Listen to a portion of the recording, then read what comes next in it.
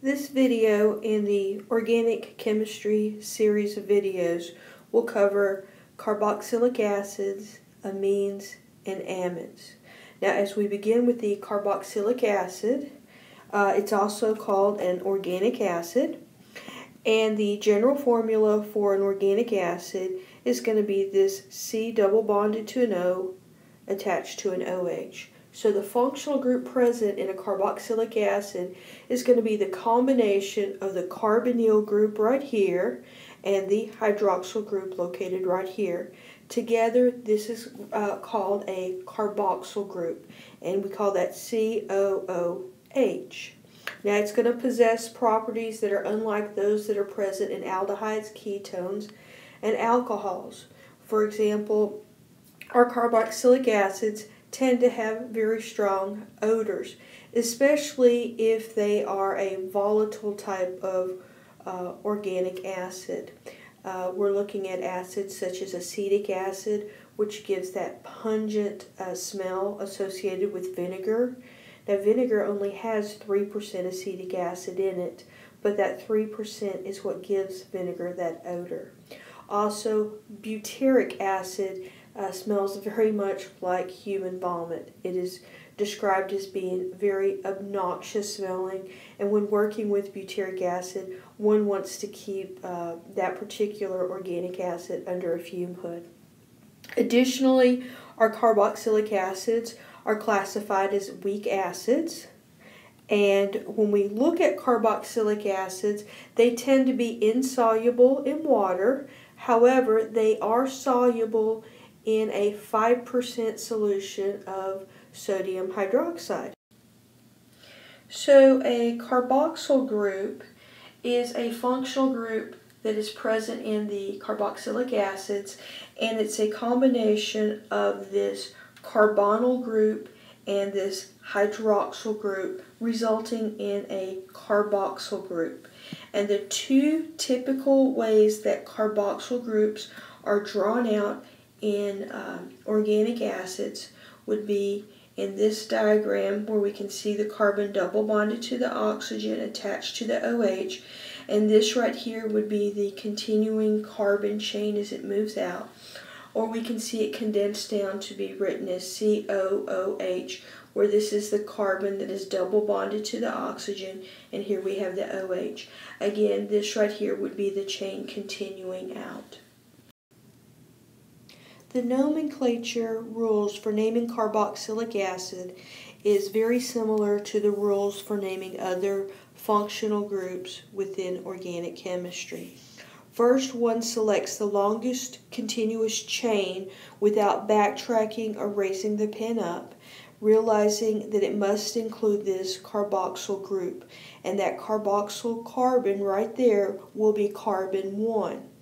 And then we're going to name that parent chain by using our prefixes for the number of carbons, for using our ANE, ENE, or YNE ending, depending upon whether we have single, double, or triple bonds. The last E will be dropped with an OIC followed by the word acid added, and then any substitutions for any side chains would be added. Now let's look at some examples of how this would play out. When we look at this example right here, we will notice that it is 4 carbons long and it only has single bonds. So a 4 carbon with single bonds would normally be called butane. So we would name that with butane dropping the E, adding OIC followed by the word acid, and therefore it is called butanoic acid. With this one right here, and we count, and we have 1, 2, 3, 4. So we know we have a butanoic acid, and this is carbon 1, and we have carbon 2, we have carbon 3 with 2 bromines coming off. So we would name this 3,3-dibromobutanoic acid. Now on this one, we have 1, 2, 3 for our longest chain. Here we have a little chain coming off, so we would call this propanoic acid. This is coming off of carbon, that's 1, carbon 2, so that would be a 2-methyl propanoic acid. And this right here, if we remember this structure right here is a benzene, and so this would be off of carbon 1, so we have a benzenoic acid, and this would be carbon 1, so we have something on carbon 3 and 5. They're both chlorines, so we would have 3,5-dichlorobenzenoic acid. Now with that said, we do use the Ipaq name quite often, but we also have common names that are used with various carboxylic acids. So as we look at the first 6, as far as the length of carboxylic acid, here we have 1 carbon, 2 carbon, 3 carbons. We would call this one a methanoic acid because of the 1 carbon present. Here we would call this ethanoic acid, propanoic acid, butanoic acid, pentanoic acid, and hexanoic acid. However, many times common names are used in place of the Ipaq names. For example, when we look at this example here, we rarely will call it methanoic acid. This is known by chemists as formic acid. And the FORM is another prefix for 1 carbon. So if we think of formaldehyde, then we have an aldehyde with 1 carbon present. But here we have formic acid. And if you've ever received a sting from an ant and it's blistered up, you have received an acid burn, and that was formic acid. Here we have acetic acid, and acetic acid is what we find in vinegar, and rarely will we call this ethanoic acid. In a chemistry lab, this would be labeled acetic acid. Then we have some of the other common ones we use. This is the one that was mentioned on slide 1, the butyric acid. This smells like human vomit. It really has just an obnoxious, nasty smell to it. One that if you ever smell it, you'll never forget. But do make a point of writing down some of these common names, and if your professor ever uses some of these names in place of the Ipaq, then you'll have a reference to go by. And just spending just a couple of minutes going back over naming the carboxylic acids if they have another functional group that's present. So in this example right here, we're going to count, and we're going to notice that we have, counting through, we have 5 carbons present. And so we would name that a pentane, single bonds only, but because of this carboxylic acid, we now call this pentanoic acid. You will notice that we also have this hydroxyl group located. Now, we do know that this is carbon 1 right here, so we have that hydroxyl group coming off of carbon 3. And so we would call that 3-hydroxylpentanoic acid. On this example here, and again, when we count, we would have 1, 2, 3, 4 carbons, so we have a carboxylic acid located here. We have this as a butanoic acid, and we will notice that right here and right here on carbon 2 and 3 we have those hydroxyls coming off as functional groups, and we would name this 2,3-dihydroxylbutanoic acid. Now on these bottom examples we have the functional groups coming off right here and right here. And so when we count this one up, you'll notice that we have 4 carbons. And with the 4 carbons and with that carboxyl group there, we have this as a butanoic acid. And so this substitute right here is known as oxo. It's coming off of carbon 4. And so we would call that a 4-oxobutanoic acid. And this is what we're going to see when we see a carboxylic acid that has either an aldehyde or a ketone that's added to it. This one right here is our aldehyde. Right here we have a ketone. And so when we count this one up, we'll again notice that we have 4 carbons. And so we have that carboxylic acid and we have that butanoic acid. But in this case, that double bonded oxygen is coming off of carbon 2. this one being our carbon 1, and so we would call that a 2-oxybutanoic acid.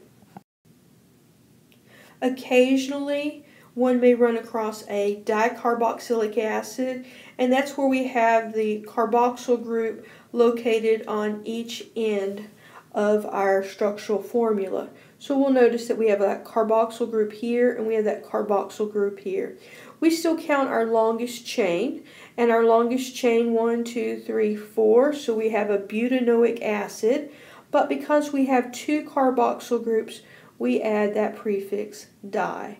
So we would call this a butadioic acid.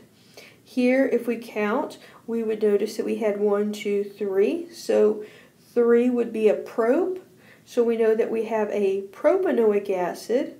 But because we have these 2 carboxyl groups, again, we add the di. So we call that the propane dioic acid. Shifting over from carboxylic acids to amines and amides. Both amines and amides are organic-based derivatives of ammonia. And so when we look at the difference between an amine and an amide, I wanted to take a moment and go over these structural differences. Now with our amine, you'll notice we have that lone pair of electrons, and we have the nitrogen attached to this carbon group right here. Where with an amide, you're going to notice that we have this characteristic group right here of carbon double bonded to an oxygen and then attached to the nitrogen. So always make sure you know the difference between our amines and our amides. And with our amides, that carbon is going to be double bonded to an oxygen and then attached to the nitrogen. Now, as previously stated, amines and amides come from ammonia by replacing the H. So here we have ammonia, and right here we have an amine, and what we've done is we've replaced the H with a carbon chain. Now here we have the amide, and we've replaced the H's with carbon chains. We'll notice that our carbon right here is double bonded to an oxygen, and so we can see the difference between our ammonia, which was our base, amine, and amides. Also, when we classify amines, we can classify them by the number of alkyl chains. Now, this classification also works with alcohols. And so when we look at a primary versus a secondary versus a tertiary amine, we look at the nitrogen and we determine how many carbon chains are coming off of the nitrogen. If we have one carbon chain coming off of the nitrogen, then we have a primary amine. Now, if this was an alcohol, we would look at the carbon that's attached to the OH, and we would determine how many carbons are coming off of the carbon attached to the OH. And it works the same way. Now, on this particular amine, you'll notice that we have 2 carbon chains attached to the nitrogen, and that makes that a secondary amine. Here we have 1, 2, 3 carbon chains coming off of the nitrogen. That will make this a tertiary amine. Now, we can name these by common names, and we can also name amines by Ipaq names.